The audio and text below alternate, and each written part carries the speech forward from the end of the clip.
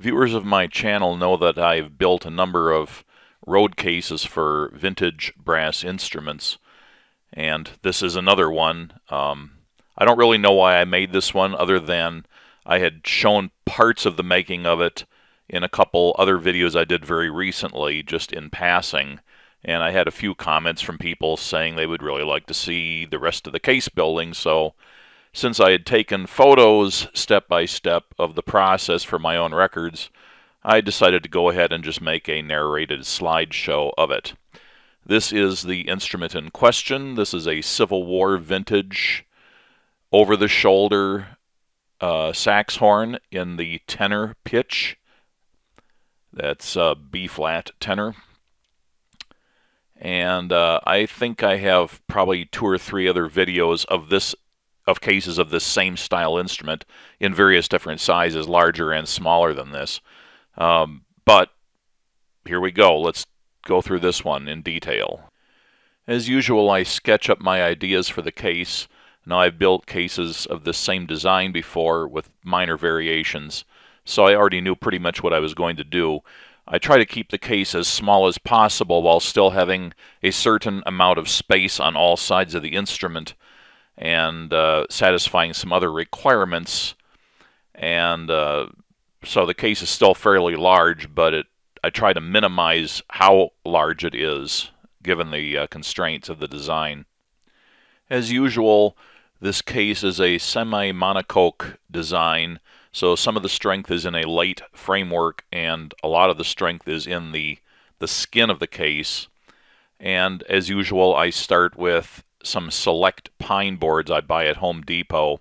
Now, they call these 2" by 2", but they're really a bit smaller than 2" by 2". I actually don't know what it is offhand. I think it's pretty close to 1.5 inches, maybe 1 5/8 on each side. But anyway, these are 8-foot lengths here.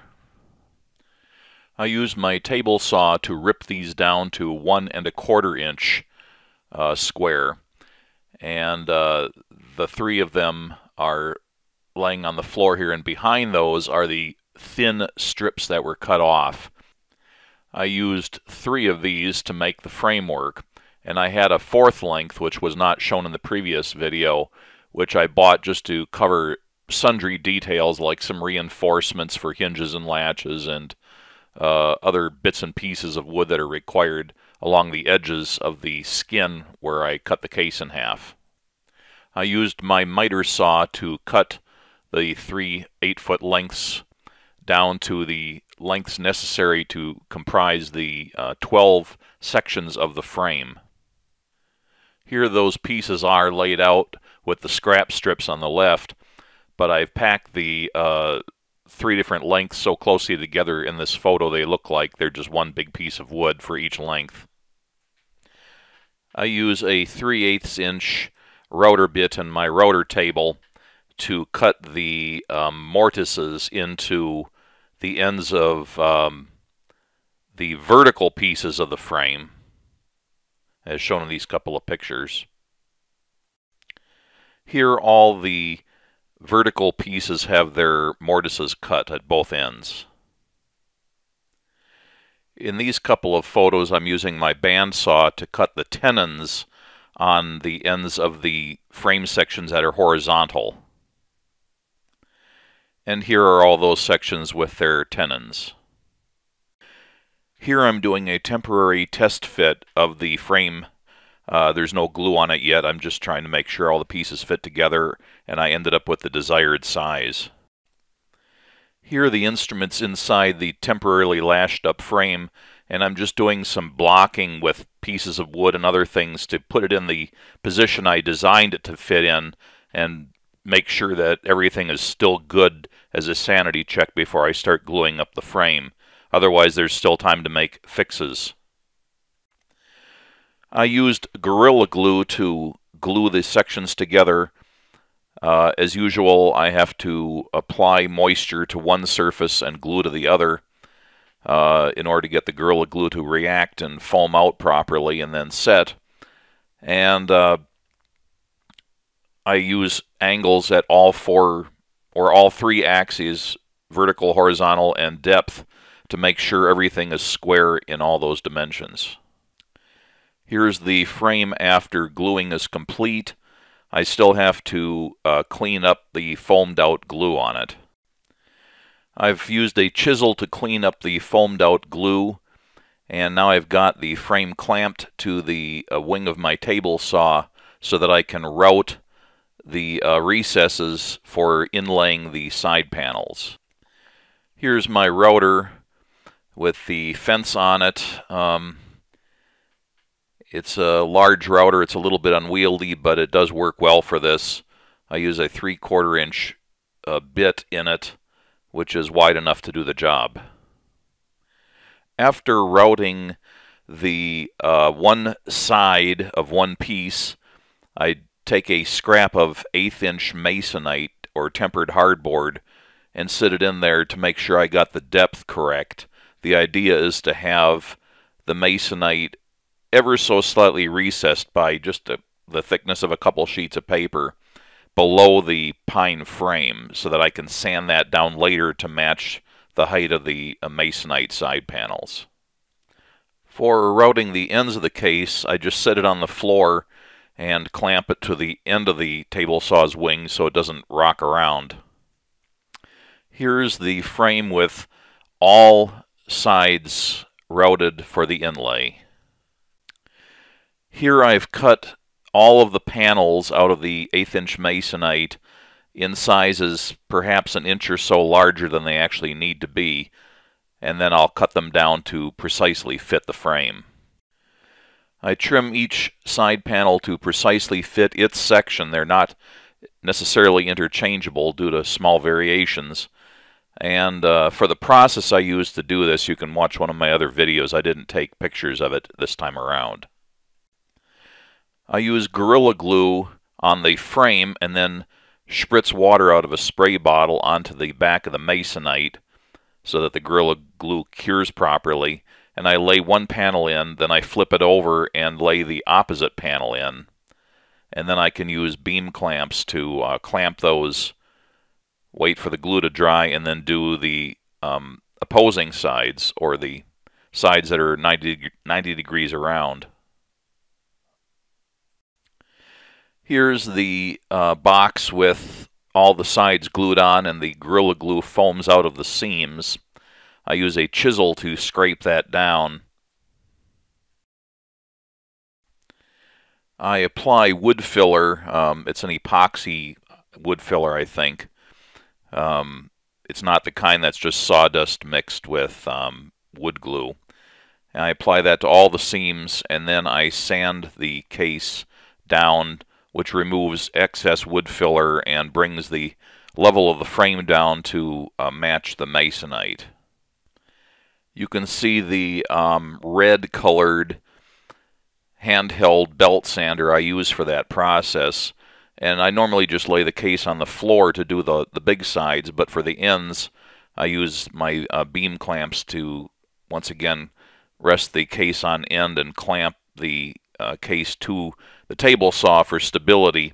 Now in this photo you can see that I have touched the masonite in some areas with the belt sander.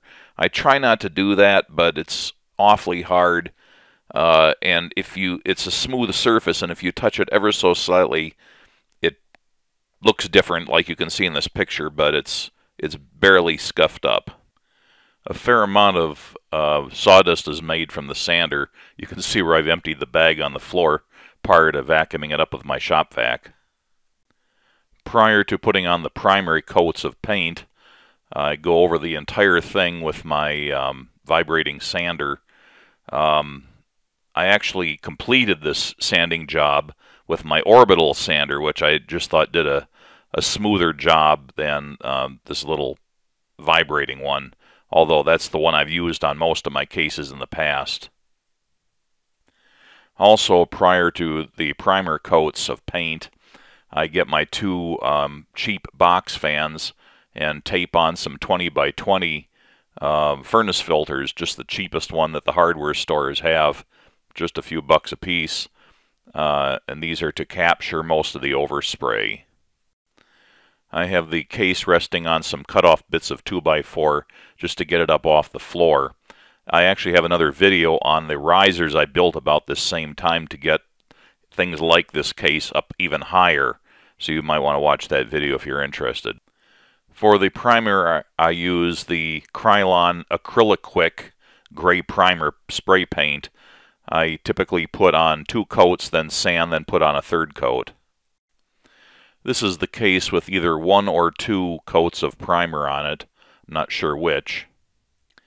After the 2nd coat of primer, I use my orbital sander with some 220 grit sandpaper disc. And there you can see my orbital sander standing on top of the case as I'm sanding the 2nd coat. And here's the case after the 3rd coat of primer is put on. I've mostly used the primer to A, prepare the wood for the finish coat, and B, to help fill in any scratch marks and things like that left from sanding the masonite. That's the biggest culprit for the finish. So working up several layers of the primer and then sanding between the 2nd and 3rd coats helps a lot. Here are a couple views of the case after the 3rd coat of primer is put on. Now I get my circular saw out and cut the case between its lid and the body of the case. I use the circular saw for these bigger cases because I can't get the case up on the table saw, which I'd normally use otherwise. So here's with the lid swung open from the body of the case, and I've made a couple of registration marks so I can always make sure that when I proceed from this point that I know what the orientation of the lid is to the body of the case, because it fits best that way. And there's a view of the body of the case on the inside and another one of the lid of the case on the inside. This is the first time I've seen the inside of the case since I Gorilla Glued the panels onto the frame, and because the Gorilla Glue foams out before hardening, I use a chisel at this point just to quickly clear off the excess glue because it gets in the way of some other steps as the case progresses. Most of the woodworking is done at this point. There's just some wood trim and some reinforcements that still need to be done. Again, we have the body of the case and the lid of the case. Now that the case is all cleaned up, it's time to reinforce the edges. The masonite isn't strong enough along the cut edges. It would rapidly break, so it needs to have something along there to make it stronger, but it doesn't need to be as strong as the rest of the framework. Also, the reinforcement needs to be thick enough that it'll take screws for the valance, which will be added later, and the valance adds additional strength to the long sides. I cut down the remaining supposedly 2x2 piece of select pine into 3/8 of an inch thick strips, and then cut them to length with the miter saw to fit both the top and the bottom halves of the case, all 4 cut edges. I just used regular wood glue to glue all the reinforcing strips to the masonite edges, and used my entire collection of spring clips and mini bar clamps to attach them, as shown in these pictures.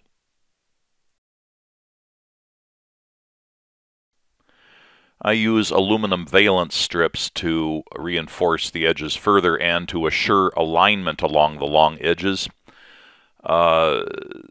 These are purchased from reliable hardware, and they're sold in 12-foot lengths, but they commonly cut them up at no charge into 4-foot lengths. You get 3 4-foot lengths if you order a 12-foot and stipulate that you want them cut.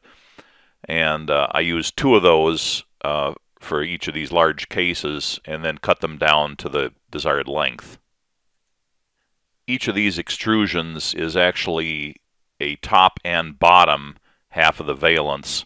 So once they've been cut to length, then I just clamp them in a vise and break them along their They're pre-made, well, it's extruded, it's not machined, but it's a thin spot in the metal where if you just bend it back and forth a little bit, they just break cleanly in half. And then I drill holes in the flanges of the valences so that I can screw them to the reinforcing strips on the case. Here are a few photos showing the valence strips attached to the case. Just little sheet metal screws going into the reinforcing wood strips.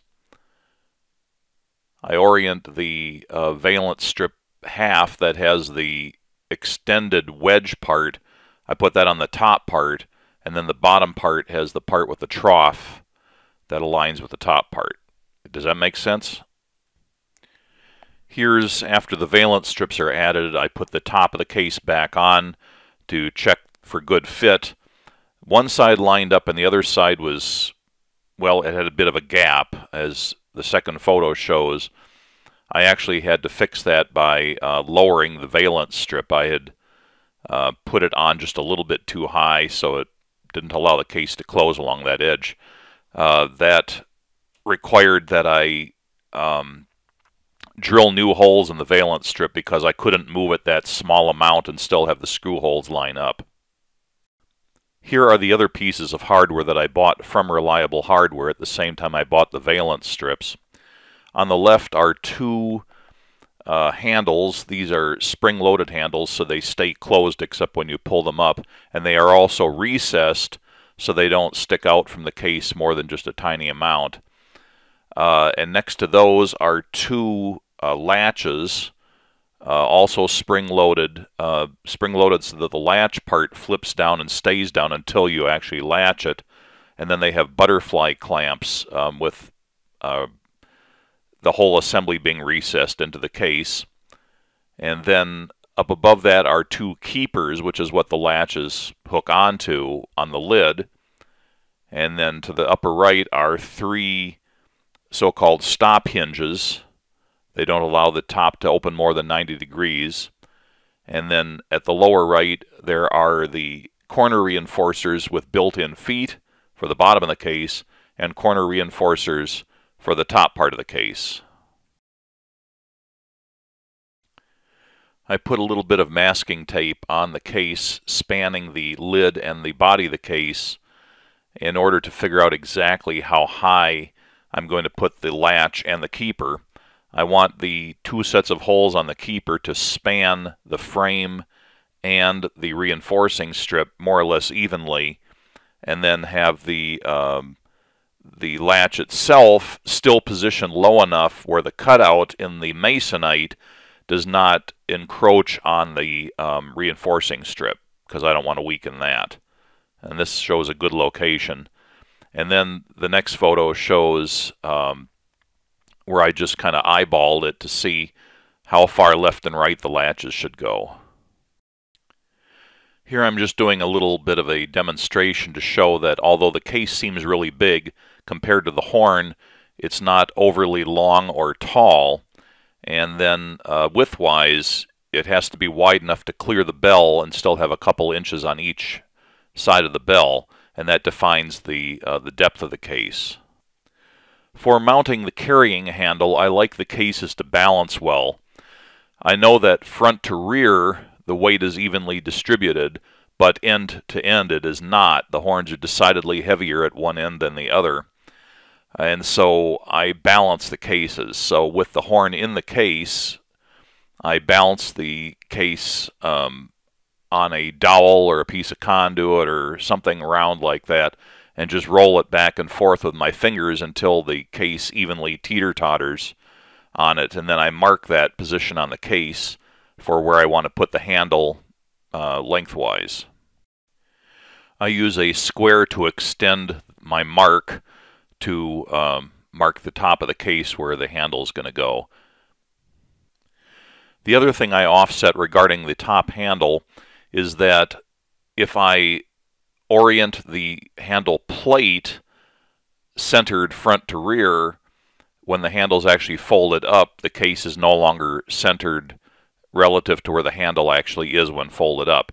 So I'll offset it in the front to rear direction as well. For the latches, they need to have reinforcement because you can't mount the latches into masonite itself. It won't take the hardware. So for this purpose, I usually use 1/4-inch craft plywood, and here I've marked a sheet which I buy from the local Ace Hardware in, I think they're 1 by 2 foot pieces. They stock that, and then cut it in half on the table saw. For reinforcing the way that the backing plates for the latches go in, I like to, on one end at least, cut into the framework a little bit with a 1/4-inch milling bit and my Dremel tool, and I use the flex shaft so that I can get in there a little better, and then that gives me a place where I can slide one end of the plywood into, and I actually epoxied into that position in most instances, but on this case I think I used wood glue for that.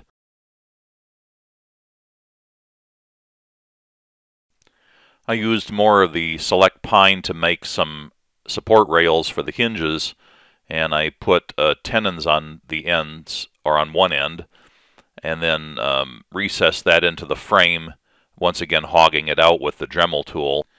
The other end of the support rail just attaches to the reinforcing strip using a rabbet joint, and I use wood glue for this.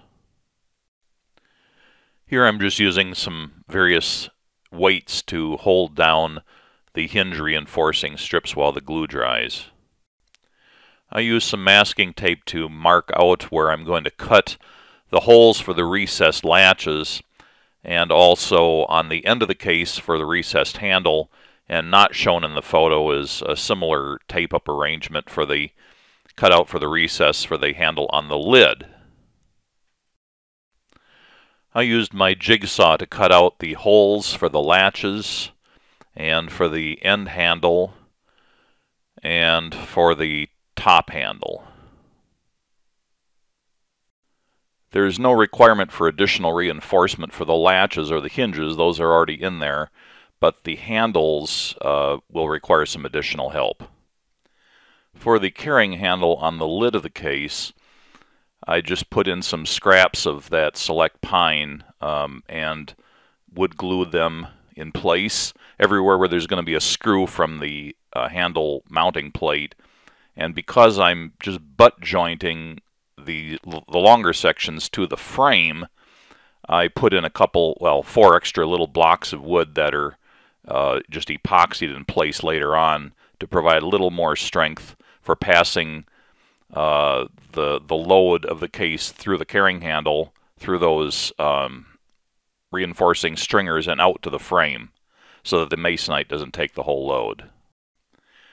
I did something a bit similar on the end handle, except in this case I notched in with tenons into mortises cut with the Dremel tool into the bottom frame, and then just as I did with the hinge reinforcing strips, I rabbeted the top into the reinforcing strip along the top edge. And then I put on the cross pieces, which are just epoxied in place on the ends, and then just wood glue to the masonite. I use the epoxy selectively. It's a pain in the neck to mix up little batches over and over, so I don't like using it for large areas, but it's, I think, stronger than the wood glue in those select areas, especially where I have butt joints and things like that. Now, the bell end of the case is going to have a big foam block setting the bell away from the wall of the case, and usually I would do something similar at the tail end. In other words, the end of the case in this instance that has the pull handle on it. But it's so much work to cut out the foam and notch it. It's bad enough on the other end where it's a simple frame, but on the end with the handle, I have to cut so much out of the foam block to fit around the stringers for the handle that it's just not worth it, I think. I decided to try something a little different in this instance, and it is part of the design, not a last-minute improvisation. I decided to put a plywood sheet along that tail end there and just completely cover up the reinforcing wood for the pull handle. And to that end, I wanted to disguise the top edge of it. I don't like having the edges of the plywood exposed anywhere. So I made this little piece of scrap wood that the top of the plywood will notch into, and it'll make it more decorative and less likely when people are putting their hands into the case that they're going to get a splinter from the edge of the plywood or something like that. A little wood glue and some clamps to hold the decorative piece in place, and then glue the plywood in, and notice how the end facing us is stuck into that relief in the decorative piece.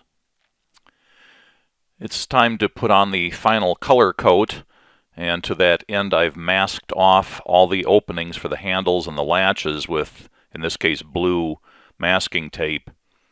And for painting these final color coats, instead of using the little pieces of 2x4, by this time in the project I had my risers made that I did a separate video on, so now I'm going to use those. For this I'm going to use the blue paint on top of the gray primer paint, and here's the label for that. I make cases for my own instruments as well as cases for other people, friends and so on, who are instrument collectors. But this series of videos I've been doing are all for cases for the same organization, and their color for cases is this true blue, or OSHA safety blue. It's a distinctive color that nobody else seems to use for cases, and when they get taken off the truck after being moved around and so on, or especially if they're used for a performance, they could be stuck anywhere, backstages, whatever, and the color being distinctive and it just jumps out from the background, it makes it easy to spot cases that might be left behind or something like that by accident. Or if somebody takes off with one, you know, nothing else looks like that. You're carrying a blue case around and it looks suspicious. So here's after the first coat. I put on 3 coats just like I did with the primer to have a nice thick layer of paint. And you can see I've got the box fans with a new set of filters this time. I'm not reusing the ones for the gray paint. And the case is sitting up on the risers I built. It's starting to look pretty decent. Next I used my Dremel tool on all corners of the case to lop off the corners so that the stamped corner protectors will fit over it. They won't go on properly if you have a sharp corner on the wood. And then also because of the stamped metal, it won't go around the sharp edge corners.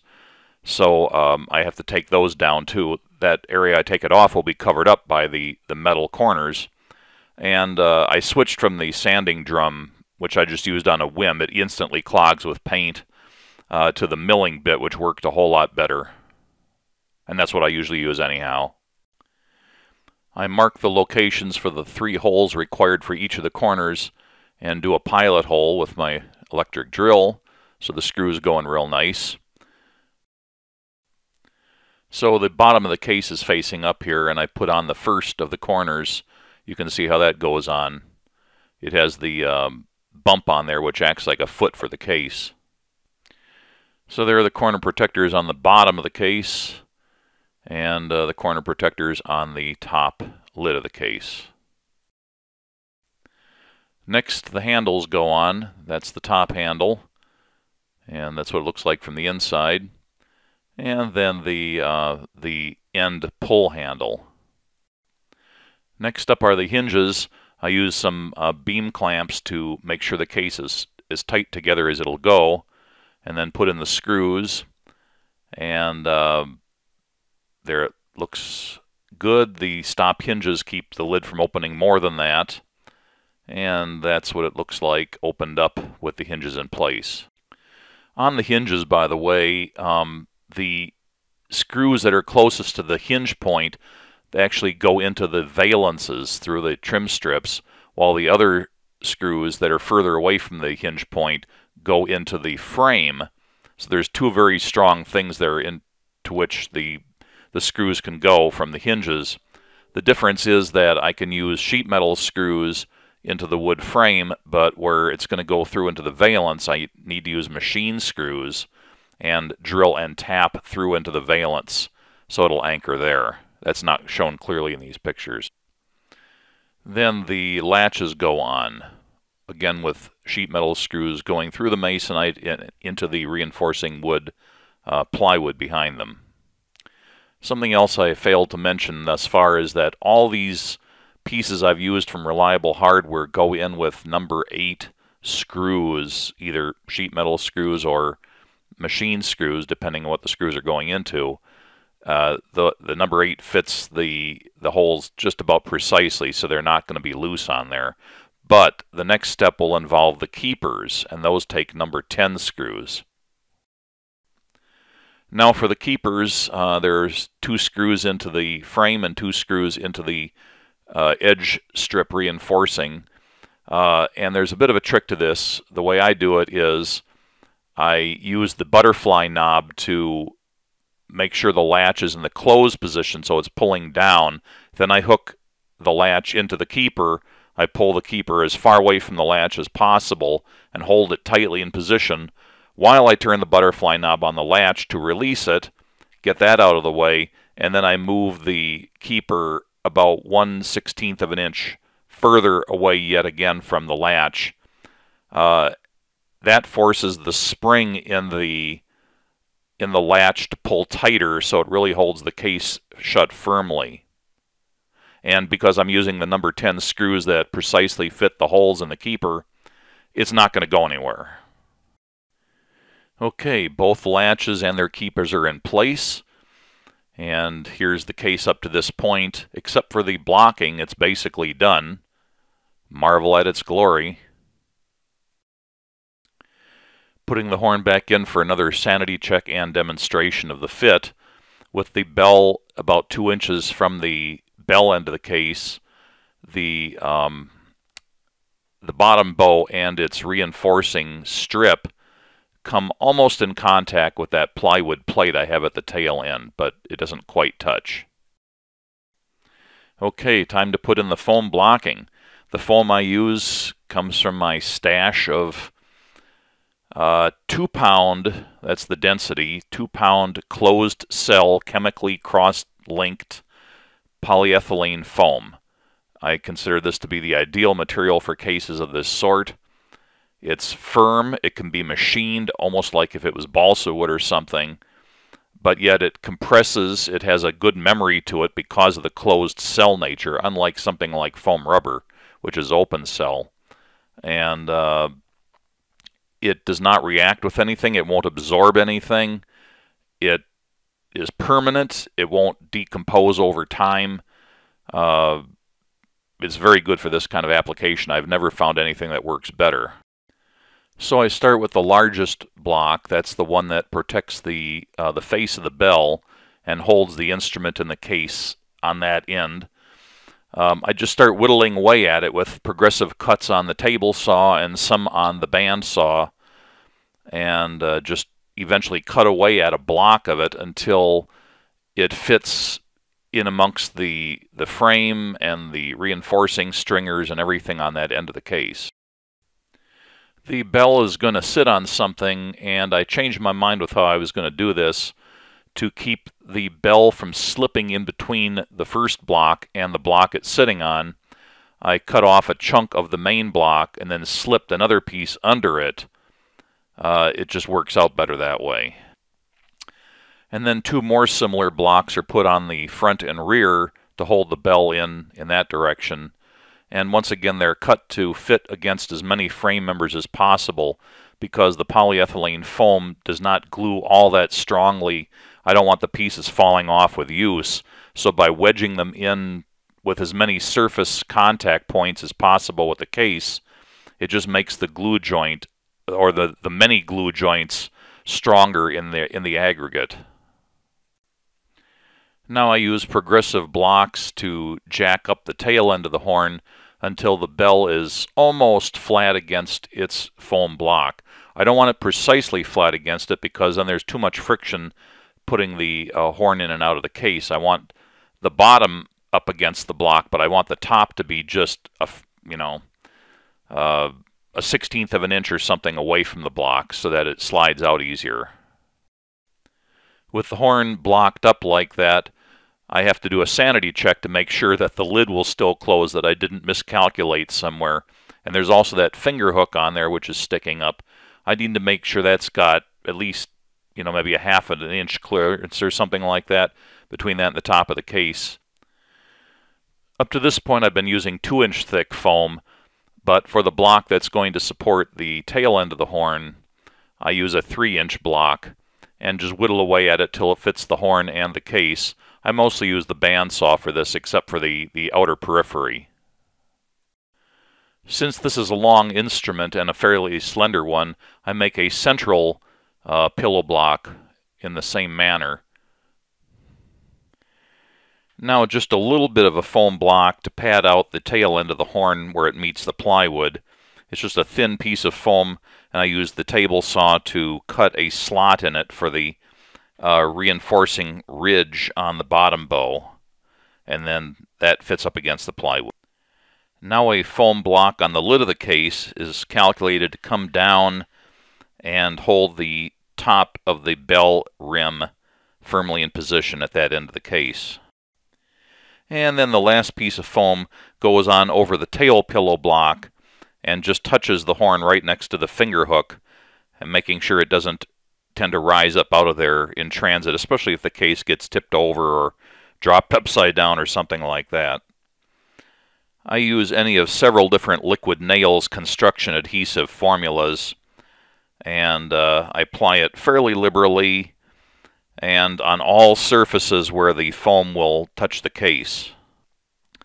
Okay, all the foam blocking is glued in place, ready to put the horn in and make sure it still fits. And there it fits in cozy as a bug in a rug.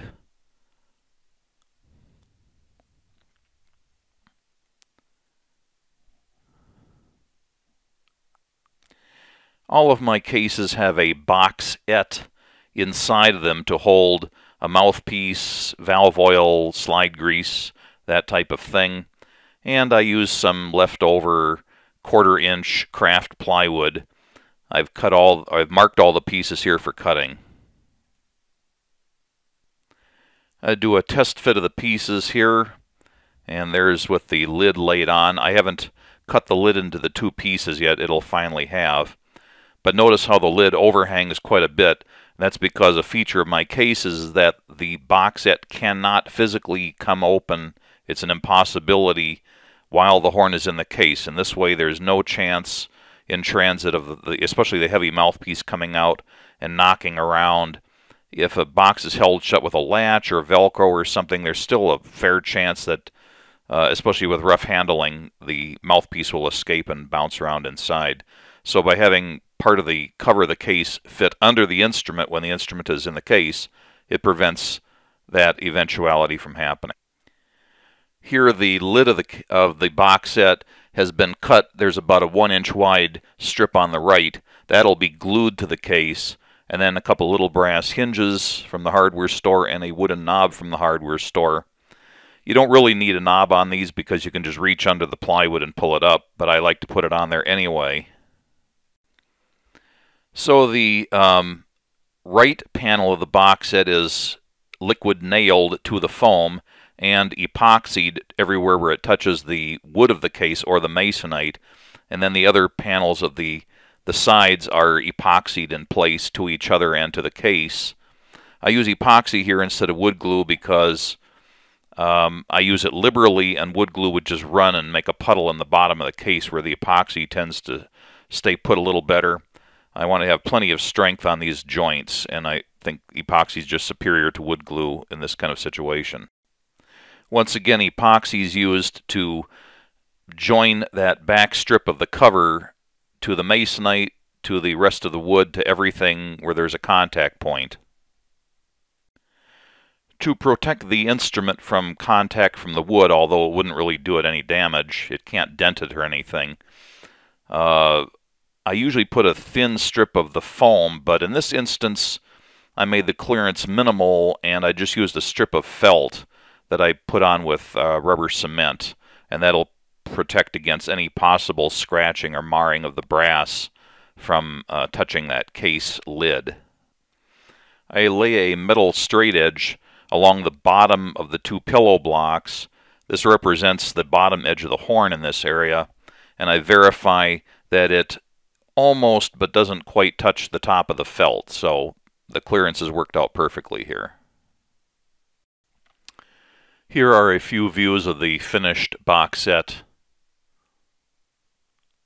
Here I've given it a coat of varnish, so it's being propped open with a popsicle stick. The varnish is there in case valve oil or slide grease leaks out, that it won't soak into the masonite. That's the main reason. If it soaks into the masonite, it weakens the masonite and can also cause the paint to come off if it soaks in deep enough. So the polyurethane varnish protects against that. I use my Brother P-Touch software to design a label. The organization that owns the instrument and the case has serial numbers for all of their cases, and this is a 3/4 inch wide label, and I'm using the TZ series tape, which is more durable, and it has an extra layer of plastic over the text so it can't be scraped off, and it also has a much more aggressive adhesive. The owner of the instrument and case has a serial number system for the instruments as well, and it's a 3-digit, usually, code, where the first digit stipulates the size of the instrument, with 1 being an E-flat cornet, a 2 being a B-flat cornet, a 3 being an E-flat alto, and a 4 being a B-flat tenor. 5 is a B-flat baritone or B-flat bass, and 5 is a E-flat bass, which is the lowest instrument of its type. The second digit, a 1 in this instance, tells you what the form factor of the instrument is. So a 1 is an over-the-shoulder instrument. 2s, 3s, and 4s variously represent, for example, bell up instrument, bell forward instrument, or helical instrument. The letter suffix just indicates the order of acquisition, and in this instance represents the 12th example in the collection of a 41 pitch and configuration instrument. However, if an instrument gets retired, sold, traded, or disposed of in any way, then its number is not reused. So just the fact that an L represents the 12th instrument of this type doesn't mean the collection still has 12 instruments of that. It's meaningless in that regard. But the records are like a star quarterbacks or something jersey number. They're not retired. I take my brass stencil and masking tape it into a cutout in a piece of craft paper masking material. The paint I use for the serial numbers is the 3rd one in this set, and here's the label. It's just the Krylon Acrylic Quick Gloss White. And here's a larger piece of masking paper for the larger sides of the case, the top and the front and the rear. The bottom of the case doesn't get a stencil. So the case is completed, and here's what it looks like.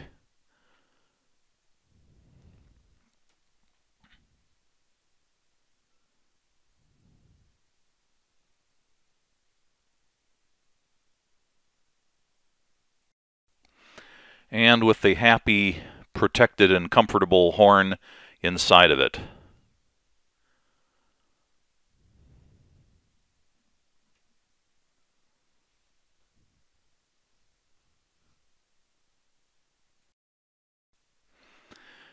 Here is a case that I brought to my home shop, and these were some older cases. I've been building cases for the organization for something like 16 years, but before that they had somebody else build cases, and these are well-built cases, but they usually had very bad hardware on them. The woodwork was fine. Also, they weren't well padded. The guy was a woodworker, a cabinet maker, and he didn't really know about the road case hardware that's available. He just used little undersized brass pieces from the hardware store that got smacked up and ruined. So I refitted quite a few of the cases in addition to building new ones and put on much better hardware. And I also reblocked the cases. So here's the reblocking I did for this instrument. Now this is 43N, so 40 again means it's a B-flat tenor, and the 3 means it's a bell-up instrument. I also repaired the box set that was built by the other guy. I put a knob on it, and I fixed the hardware. This one could not be held shut the way I usually do it, so I just used a different technique.